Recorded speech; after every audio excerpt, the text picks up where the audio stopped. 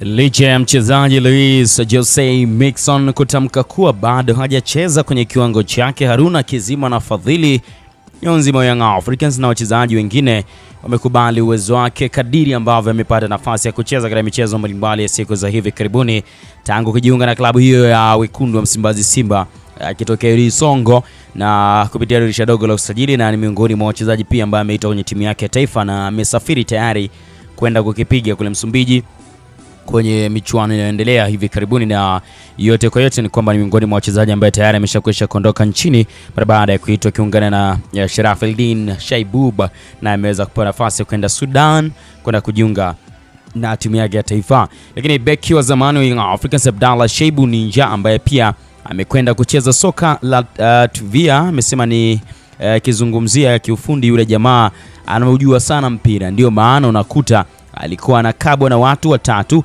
ili mradi kumpunguza kasi asifike golini.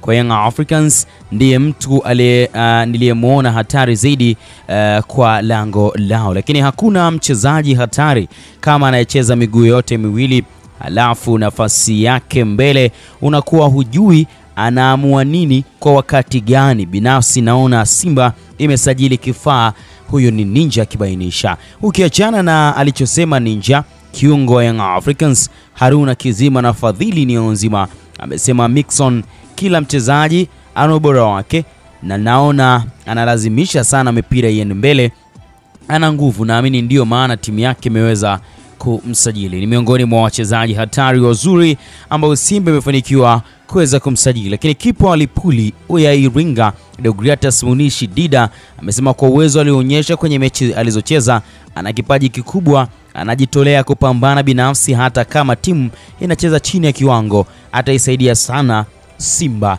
Ni maneno ya Deogratias Dida Munishi, huyu akieleza kuhusiana na namna alivyomuona Miquisone miongoni mwa wachezaji ambaye ameweza kuonyesha uwezo wake kwa siku za hivi karibuni ndani ya kikosi cha wekundu wa Msimbazi Simba kwa siku ambazo ameweza kufanikiwa kucheza katika michezo kadhaa wa kadha ambao tumeshuhudia kwa kiasi kikubwa ikiweza kuonyesha uwezo wake. Lakini yote kwa yote ni kwamba kumekuwa na uwezekano mkubwa pia wa kuendelea kupewa nafasi katika kikosi cha kwanza chini ya mwalimu Van Broek, ambako kwa kiasi kikubwa ni kama tayari ameshakwisha kumshawishi na mwalimu amekubali uwezo wake kadiri ambavyo shughuli na mambo amekuwa akiyafanya, ikiwa ni pamoja na kuweza kuionyesha ama kuonesha Tanzania kwamba kuna zaidi ya namna ambavyo alitakiwa kucheza, kuna maana halisi ya Simba kumsajili, akidhihirisha kwamba Simba kumsajili haikuwa bahati mbaya bali alikuja kufanya kazi, na kweli tayari kazi yake imeshakwisha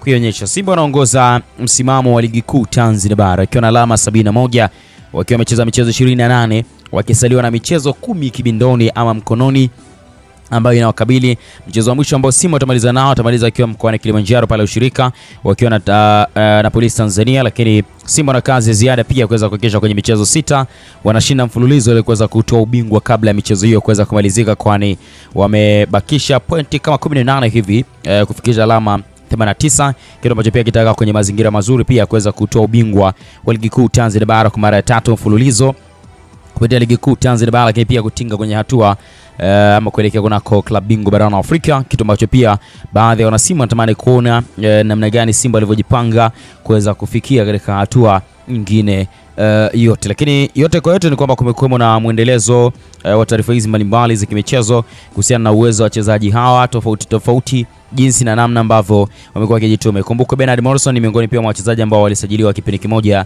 na Luis Miquisone, wote wamekuwa wakizungumzwa kwa pande zote hizi mbili, lakini alishinda karata kwenye mchezo wa tano jadi ilikuwa ni BAM na mzungumzaji Bernard Morrison. Lakini wakati mashabiki wengine wa Simba na Young Africans wakifikia hatua ya kuzimia viwanjani na hata kushindwa kula pale ambako timu zao zinapofungwa na mchekeshaji maarufu wa kike nchini Tabu Mtingita, kwake swala liko tofauti kabisa. Lakini yote kwa yote ni kwa sababu ya wachezaji hao wote ambao wanaendelea kuwazungumzia. Lakini anakuambia kwenye soka yeye ni kama bendera fuata upepo, wala hana mzuka Simba na Young Africans, akidai anazopata mzuka Simba na Young Africans matokeo mazuri ndipo huungana na wale wanaoshabikia, lakini moyoni anawaza kazi inayomuingizia mkwanja tu. Tabu amesema kuwa katika maisha yake anapenda sana kuishi maisha ya furaha, hivyo kukutana Simba na Yanga ziwe sehemu ya kuondoa jambo analolipenda. Amesema timu inayoshinda yeye yumo, zikifungwa anajitenga na kusaka kitu cha kumpa furaha ya maisha yake ili aweze kuwa na furaha. Kitu cha tofauti na lazima kidogo tukizungumzie uwezo uliouona kwa Miquisone, lakini uwezo ulioko pia kwa Bernard Morrison. Unadhani wapi walikolamba dume, ama wote wamefanikiwa kufanya vizuri kadiri ambavyo wewe umefanikiwa kuona? Kwa sababu na mimi nimeshakwisha kuona wachezaji wote hawa wawili wakicheza katika mchezo mmoja, wakicheza katika michezo tofauti tofauti, umuhimu wao uwanjani, kiwango chao, kujituma kwao.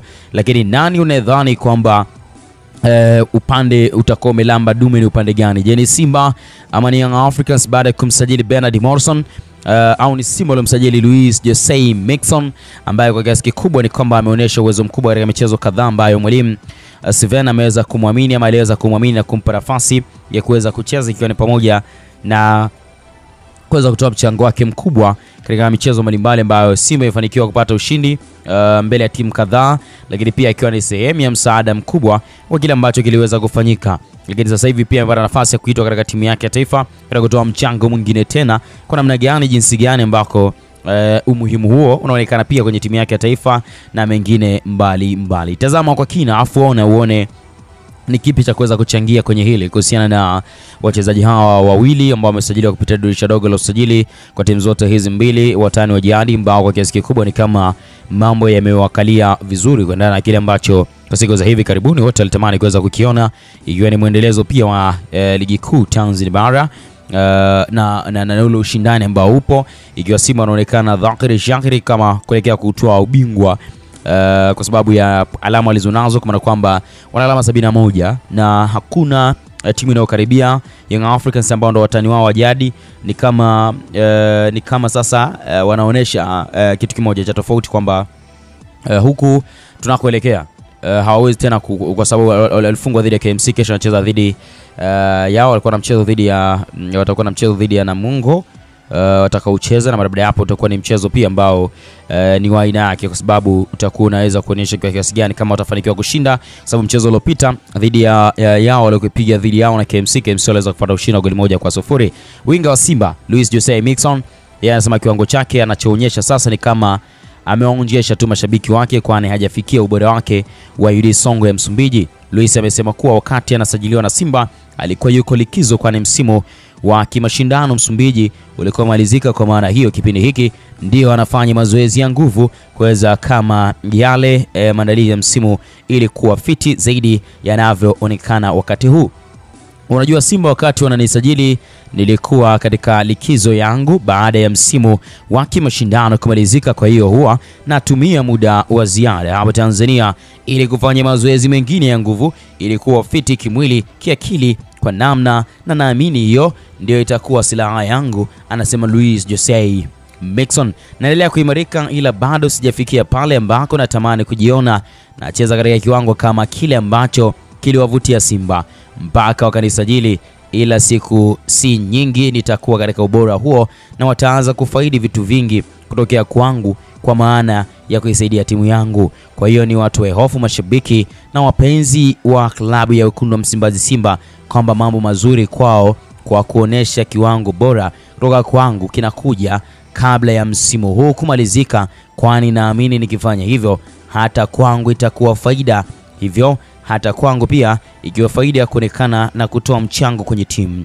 Louis Jose Miquisone ambaye kabla ya kunaswa na Simba majirani zao Young Africans walikuwa wapo katika hatua za mwishoni kumalizana naye, lakini masuala yakashindikana. Katika mechi 10 ambazo zimebaki kwenye ligi kuu kombe la shirikisho FA, naona Simba tuna uwezo wa kutoa ubingwa kutokana na kikosi chetu kilivyo na ushindani. Kila mchezaji ambaye anapata nafasi ya kucheza anakwenda kufanya kweli, alisema Jose Miquisone ambaye mpaka sasa amefungia Simba mabao 3 katika ligi kuu Tanzania bara, lakini pia akitoa mchango katika baadhi ya magoli ambayo yamefanikiwa kufungwa na wachezaji wa wekundu hawa Msimbazi Simba. Ameonekana kuwa mchango mkubwa katika kikosi hicho kutokana na uwezo wake wa kupushi mashambulizi kutoka nyuma katikati ya uwanja hadi eneo la golini na kusaidia eneo la ushambuliaji ambalo linaongozwa na John Rafael Boko pamoja na Medi Kagere MK14 mwenye magoli 19 mpaka sasa kibindoni kwenye msimamo wa ligi kuu Tanzania bara wale wafungaji. Lakini yote kwa yote ni kwamba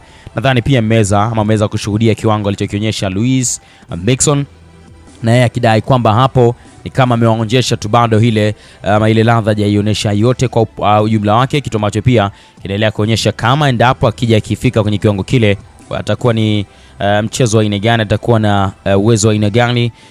Haya ni mambo pia kujiuliza, ambako Simba anashika nafasi ya kwanza baada ya kucheza mchezo 28, ana alama 71, magoli ya kufunga na kufunga ukiyatoa anabaki na magoli 48, magoli mengi kweli kweli. Lakini Azam yeye yuko nafasi ya pili baada ya kucheza mchezo 28, ana alama 54, ikiwa ni tofauti ya alama takriban 17. Lakini pia Young Africans iko nafasi ya tatu baada ya kupiga michezo 26, ana alama 50, ikiwa ni tofauti ya alama takriban 21, na kesho anacheza dhidi ya Namungo. Lakini nafasi ya 4 ni Namungo wenyewe baada ya kucheza mchezo 27, wana alama 49. Kwa hiyo kama kesho atafanikiwa kushinda, maana yake atampiku Young Africans katika nafasi iliyopo. Nafasi ya 5 ni Coastal Union ambaye amecheza mchezo 28, ana alama 46. Nafasi ya 6 ni Police Tanzania ambaye atacheza na Simba mchezo wa mwisho baada ya kucheza mchezo 28, ana alama 42. Nafasi ya 7 ni JKT Tanzania mara baada ya kukipiga kwenye mapambano 28, ana alama 42. Nafasi ya 8 ni Tanzania Prison wa Jela mara baada ya kupiga mchezo 28, wana alama 40. Nafasi ya 9 ni Biashara United na wanaoshika nafasi ya 9 wakiwa na alama 39 baada ya kupiga michezo 28.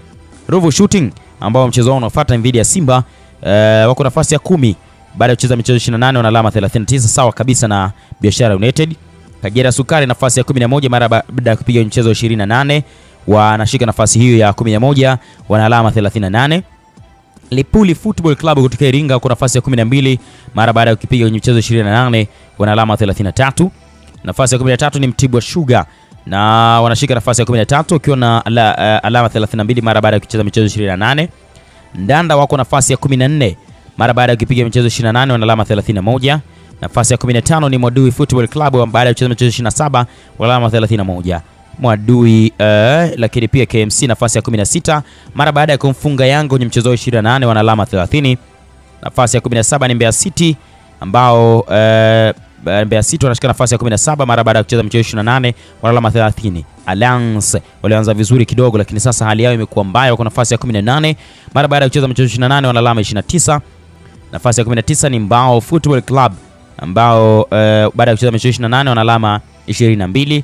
Lakini nafasi ya 20 na ya mwisho na buruza mkia ni Singida United mara baada ya kukipiga kwenye mapambano yao 28, wana alama 12, ambao pia ni kama tiketi sasa ya kujitoa ama kwenda kuondoka kabisa kwenye ligi kuu inaanza kuwadia, manake bagisha michezo 10, na endapo kama wangekuwa na uwezekano kushinda michezo hiyo, huenda kama tungekuwa na point of view ya kusema labda wangeweza kujinusuru, lakini tunaona dalili zinatuambia Ali Jojo ni kitu kama ambacho hakiwezekani. Kwa hiyo huo ndo msimamo wa ligi kuu Tanzania bara VPL, ambako nimekuletea na kukufahamisha pia kuhusiana na hali halisi namna mambo yanavyokwenda, na yote utakuwa umekwisha kuyafahamu. Mimi naitwa Kevin Novati, karibu tena wakati mwingine panapo majaliwa na uhai Mwenyezi Mungu. Fahamu taarifa zetu mbalimbali za kimichezo zinazochukua nafasi Tanzania na nje ya Tanzania. Hakikisha una subscribe kama bado, lakini kama tayari ni kuambia shukran na salute sana kwako, lakini kama bado hujafanya hivyo hakikisha una subscribe na unaweza ukaacha maoni yako sasa kwenye taarifa hii, na baadaye hapo mimi nikayasoma kadiri ambavyo utakuwa umekwisha kuandika kuendana na kile ambacho utakuwa umekiandika. Asante na nikutakie wakati ulio mwema kwa utazamaji wa taarifa zingine mbalimbali, lakini pia unaweza kutembelea ukurasa wangu wa Instagram, Facebook pamoja na Twitter kwa jina hilo la Kevin Novati.